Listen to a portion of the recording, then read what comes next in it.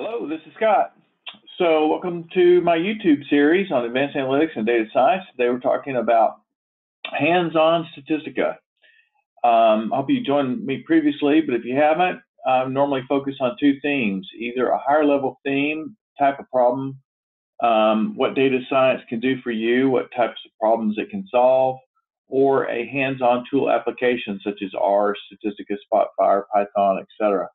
So this is the latter. So this is going to be a hands-on demonstration in Statistica. Last time when we did this, we talked about the data health check node. This time I'm going to talk about filter and recode options. We're going to look at actually six great nodes.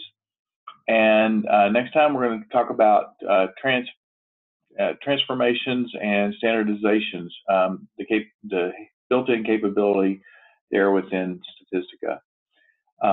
Feel free to send me an email with your feedback. I always appreciate that. So we're going to build a workspace, and it'll essentially look like this, but let's just go ahead and start from scratch. This example is going to come out of your examples with your system. So under data sets, if I go to messy data, so I have a data set here, 19,971 rows or cases and 24 variables. And I'm going to create a workspace, and we're going to primarily work through this menu right here. We're going to look at 6 different options here under Filter Recode under the Data tab. All right, so let me grab a new workspace. I'm going to start with a blank one. I'm going to drop that data down inside. So now I have this messy data. By the way, just so that you know, you can do, unlike the data health check that we talked about last time, you can do a lot of this interactively. So I can do a menu on a spreadsheet itself. But here I'm going to work within a data flow so that we have some artifacts as we go along. So the first thing I'm going to do is I'm going to drag down a filter duplicate cases, and let me show you what that looks like. I'm sure you're probably familiar with this. If I have anything that is a qualified duplicate, it will get rid of it. So here I have this thing called customer ID. This should be a unique field. We'll see if it truly is. So I'm just going to say my variables are customer ID, and my output will be all of the variables there. All right, so remember I started with 19,971. If I run this right here, I get a downstream document, and it's 19,963. So in fact, I did have about 8 duplicate records. And there are other options. You can create labels and other things within the data set as well. So that's just one option. All right, so let's look at filter sparse data. Let me hook it up to the messy data, double click on it. The parameters here, I get to select what variables I want. I'm going to select all here, all cases. And then here's where I set my threshold. I'm going to say that if there's 10% missing data in a column or variable, then call it sparse. Or if for a particular row, if it's missing 10% of the data across the columns, then call it sparse. And I'm going to click OK, OK, and then I'm going to run that. And then now I have a downstream document that I can bring in as part of the workflow. There was no change here, so I still have the same number of columns and variables. But if I did, I would have actually taken those out in the downstream document, and then I can move on with my analysis. Another example, let's look at process invariant data. And again, so this is, we looked at this in the data health check node. This is where I have very little variation in a column. No point in using that for predictive modeling. By default, select all variables, all cases, and with a relative standard deviation specified here, and you can set that whatever you want. So here, I'm going to run that. I'm going to look and see if I have any invariants, and I really didn't catch anything within this particular data set as far as an invariant column. So I'm passing all 24 variables along. But you get the idea. If I did have one, then I could use, again, this is a downstream document, and go from there. No, I'm going to actually click on messy data so that when I drop my next node down, which is Recode Outliers, it will go ahead and hook up directly to my data. What does the Recode Outliers look like? Well, I can have two different types of outliers. I can have both categorical data, which is customer ID is, or I can have numeric data. So let's add at least one continuous variable here as well.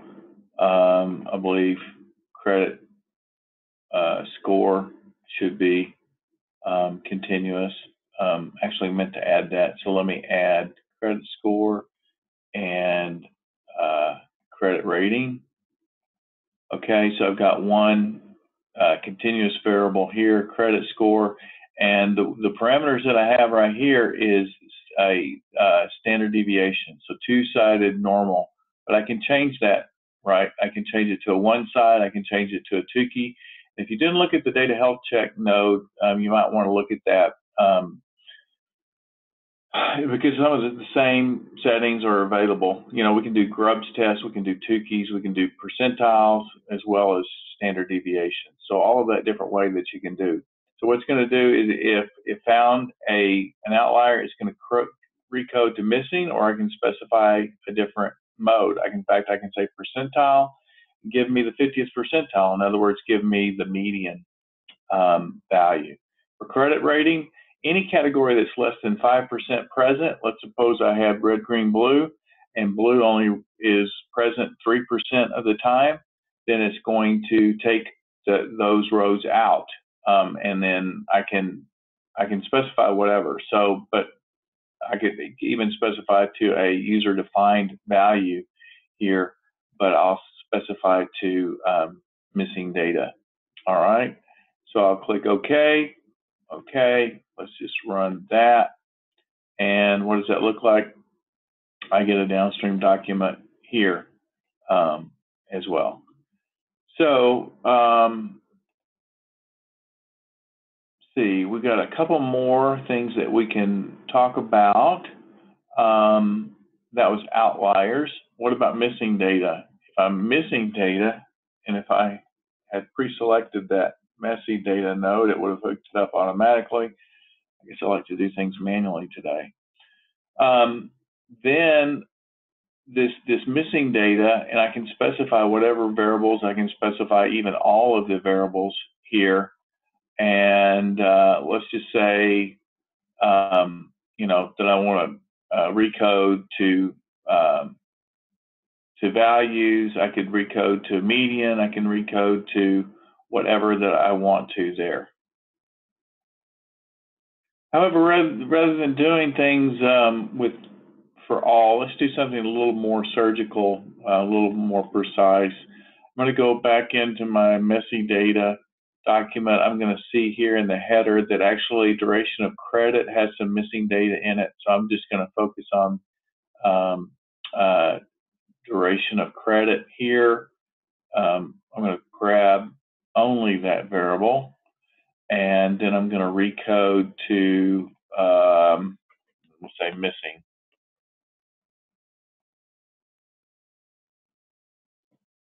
Okay, so let's run that.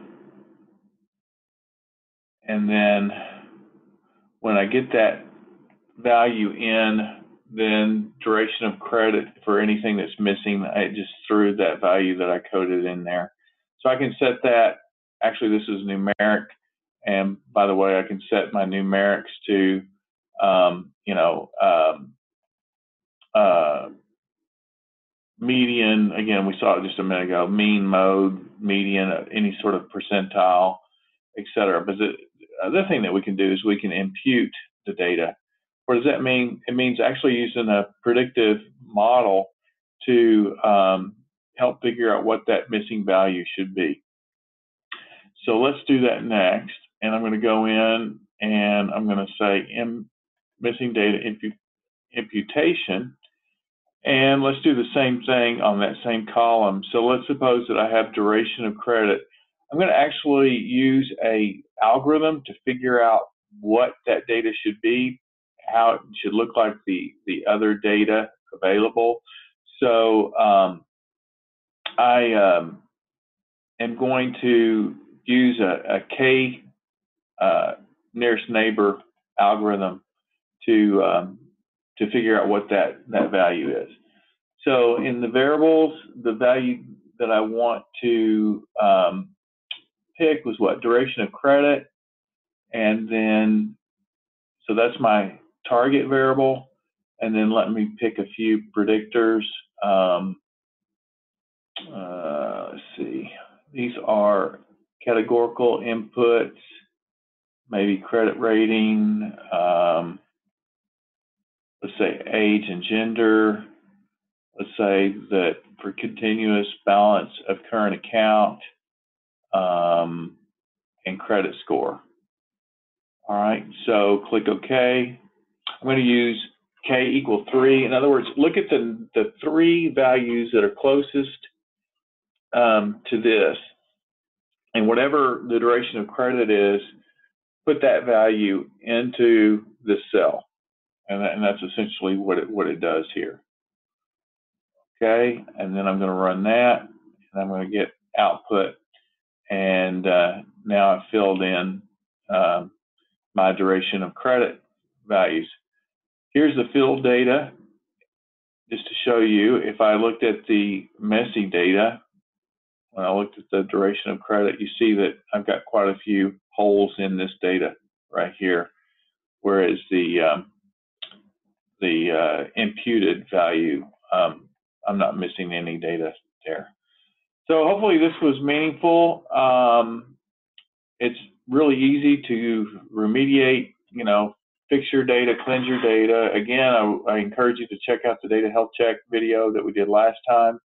But you can do these individually on fixing your data, create a workflow so that you have clean data to analyze. All right. Again, join me next time. We'll be talking about transform and standardize. I look forward to seeing you then.